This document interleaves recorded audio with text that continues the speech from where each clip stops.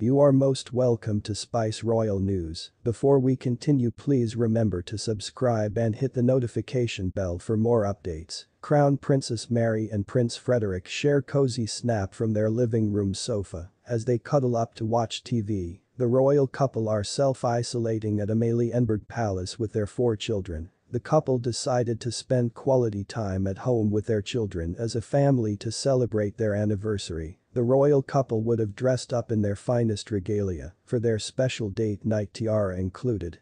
But instead, the Danish royals watched the production from the comfort of their own sofa. Taking to Instagram, Frederik and Mary shared a picture of themselves watching the play on television. In the snap, their feet could be seen close together, giving the impression that the married couple were cuddling together to enjoy the production, which was being streamed online. A different and a little more relaxed, yes, a much more relaxed way of going to the theater. They wrote alongside the picture, of course, sitting at home on the couch can never replace going to the theater. But it is nevertheless wonderful that we can have a theater experience at home during this time. We wish everyone who, like us, is watching the Royal Theatre's setting up of Højskolesangbog online, have a great time. The Crown Prince couple The couple are currently self-isolating at Amalienborg Palace with their 4 children. Back in March, Crown Princess Mary and Crown Prince Frederik were forced to pull Prince Christian, along with his siblings Princess Isabella and the twins Prince Vincent and Princess Josephine, out of Lamania Verbier International School in Switzerland due to the coronavirus outbreak. The family reunited in Denmark just before the country closed its borders over COVID-19.